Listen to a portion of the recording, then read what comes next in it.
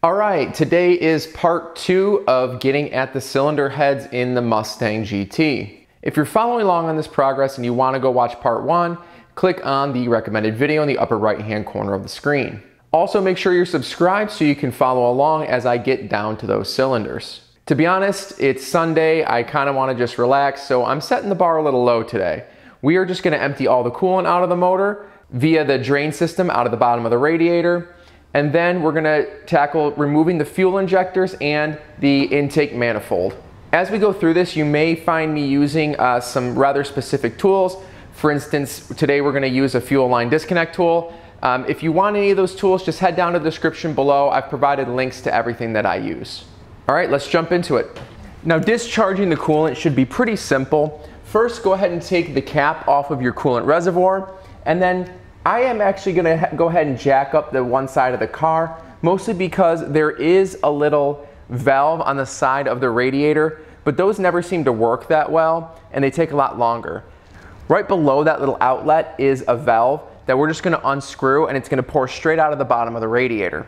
So if you do decide to jack it up, make sure you look in your manual, make sure you are using the proper jack points, then just prop up the front passenger side and then head underneath, put a bucket under, and what you're going to find here's a little outlet tube, and then here's the valve. And this is like a number 8 Allen head, but we're just going to unscrew it. I'm just going to unscrew it with my fingers here. Make sure that you have a bucket underneath. All right, there we go. That little outlet valve is working, but it's also leaking from the valve itself. So we're just going to let this go for a little bit and start to drain the system. Once that's done draining, or obviously once your container gets full, just go ahead and close that valve and then either swap out to a new container, or if you're all set, just close it back up and the system's going to be most of the way empty. Now there's still going to be a lot of liquid in there, so if we were to, for instance, to go pull off the water pump, there would still be liquid in there because it's being held up in different chambers in the system. That's no problem. We just want to get the majority of it out, so when we do go off and pull hoses or pull out the water pump, we're not having a huge mess on our hands. While that continues to do its thing, we're going to work on the fuel rails. Now I'm going to try to take the fuel rail and the injectors together as one assembly. That's how the Ford factory service manual recommends that you do it, so that's what I'm going to try.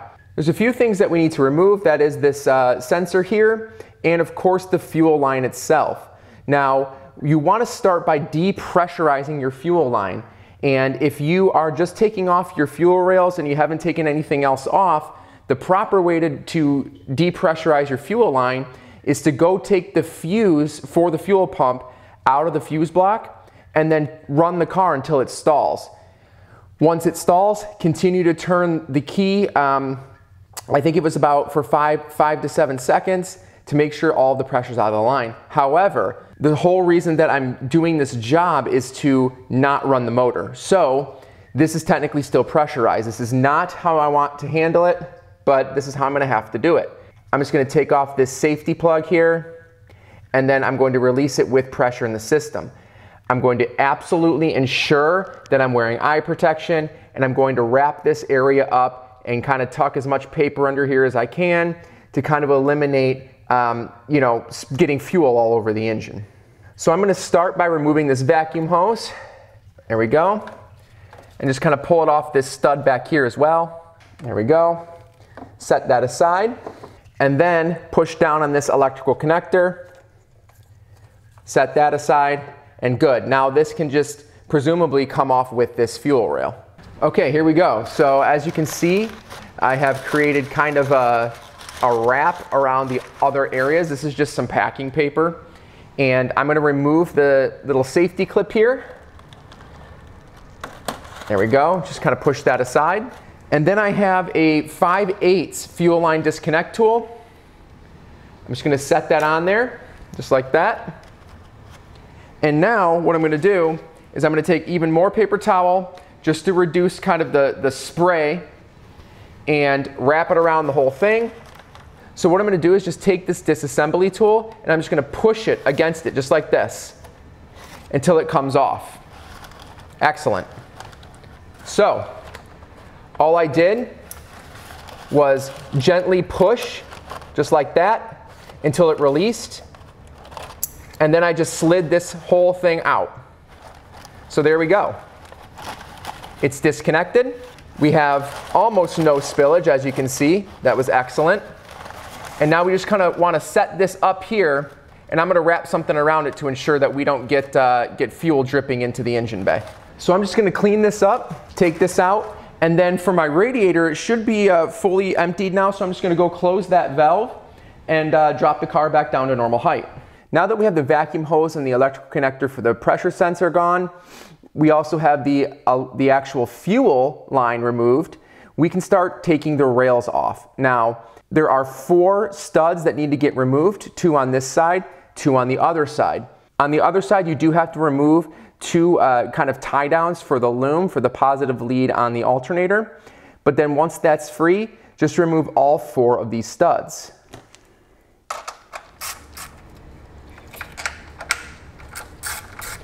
Now, like we talked about in part 1, ensure that you are indexing all of the nuts and bolts that you're removing from the motor. So for instance, I put fuel rails on a bag, and I put all of the studs from the fuel rail in that bag.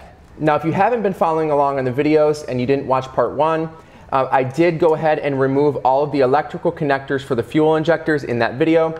So that step's already been done. But now that we have everything disconnected, we're going to remove these as one assembly. So we're going to remove both sides at once because it's connected in the center. And then we're going to make sure we have a nice clean place to set them down once we have them off. Okay. Woo! I had to pull what I would call uncomfortably hard on these to get them out.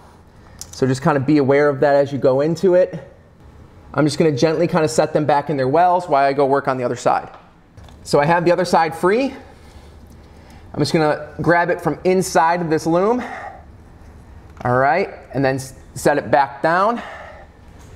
Come back to the other side here. Grab the other one, make sure it's clear. All right, great, and then lift it away. All right, so the last thing we're going to knock out today is taking off this intake manifold. Now there's a combination of 10 bolts and studs around the intake manifold that need to be removed. In addition, if you didn't take off the hoses or the throttle body before, then take them off now, get them out of the way. We need to then take this evap hose off. There's another hose in the rear that needs to get removed.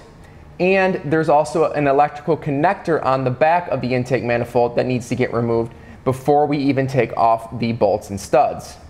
Now I'm going to start by removing this evap hose. We just push down on this clip, and you can just slide that right off. Easy, easy. And then here you have a T-junction. You can just remove the hose from that T-junction, so you don't have to worry about removing it from the rear of the intake manifold. So just take that, kind of set it back aside here. This comes out of the brake booster, so just be careful not to yank on that. Then just reach back and disconnect that electrical connector. There's just a simple little clip at the top. There also seems to be a few of those plastic retaining clips like we saw earlier on the looms. Those will have to be popped off as well before you can gain access to those rear studs. Once you're clear, just go around and start removing them all. They are 10 millimeter. The sequence in which you take them off doesn't matter, but when you put them back on, make sure you're putting them back on in this sequence. Once you're ready, gently lift each side to ensure that you in fact have it all removed. Excellent. Now, make sure the rear is clear. Feeling something on here. Let's go take a look.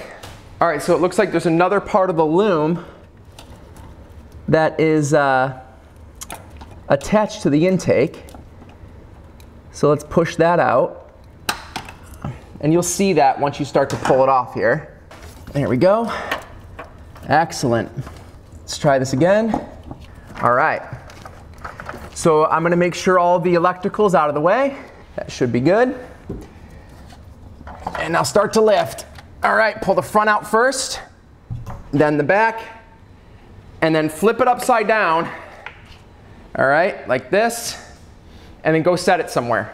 All right, we're going to go ahead and stop there. It is just like the last video, about 4,000 degrees in this garage, so I am ready to be done for the day. However, made a great amount of progress. We went ahead and we removed our fuel rails, emptied our cooling system, and took off our intake. In the next video, we're going to start making some more room up front by removing some of these radiator hoses, and then start taking all of the pulleys off the front. Then we're going to go after our timing chain cover, because to remove those heads, we need to remove those timing chains. In the comments below, let me know why you're doing this job. If you're following along to get down to your cylinder heads, or maybe somewhere before that, let me know what's going on. I'd love to talk about it. Be sure to hit like on this video if you liked it, subscribe to follow along with this project and for more awesome content like this, and I'll see you in the next one.